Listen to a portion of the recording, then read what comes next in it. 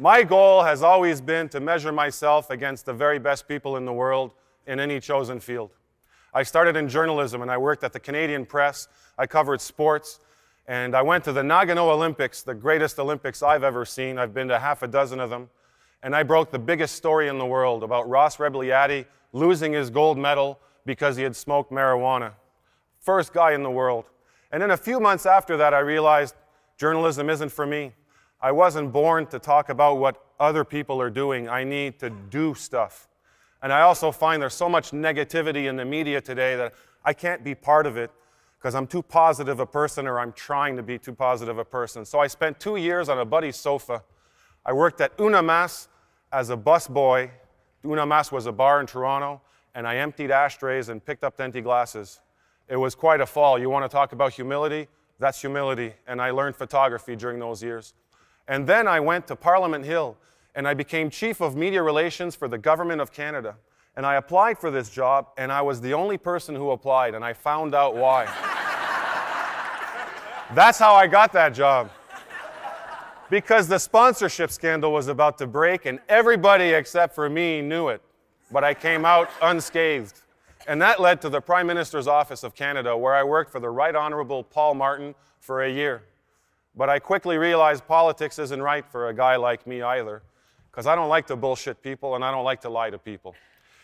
And so I went on and I left and I joined Cossette, and I thank you, Cossette, for making this possible. Worked at Bleu, Blanc, Rouge, and then Sid Lee as a partner. In between there, I went to Europe to support my wife, who is one of the most awesomest basketball players you'll ever see play.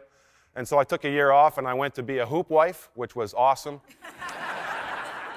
And I've been very lucky to be working with great people in all those different places. And then a year and a half ago, I quit, I left, and I went on my own. And it's because this is what I want to become. I want to become a modern version of a Renaissance man. When I said this to Francis, he said, "Oh, you should start with that." And I went, okay, so that's what I'm going to do. I'm trying to become one of the best multimedia storytellers in the world, and that's my goal. And people laugh at me sometimes. I want to get on Jimmy Fallon. I don't know how I'm going to get there, but that's how I think. I think if I do things right, and within a few years, I'm going to be up there on Jimmy Fallon, and he's going to pie me in the face. I'm going to be the happiest guy in the world. But so to get prepared for today, I started talking about, with my friends, my family, that I was going to give a talk on humility. And this is how they reacted. Every single one of them, including my parents, Jean-Pierre and Suzanne. Only one who didn't laugh was Al Pacino. He is a very serious person. But I quickly realized that I don't know shit about humility. If I knew, these people wouldn't be laughing. So I did what I always do when I don't know something about a subject. I did a little research. Whoops. There. I did a little research and I looked up what humility is all about. And this is what I found.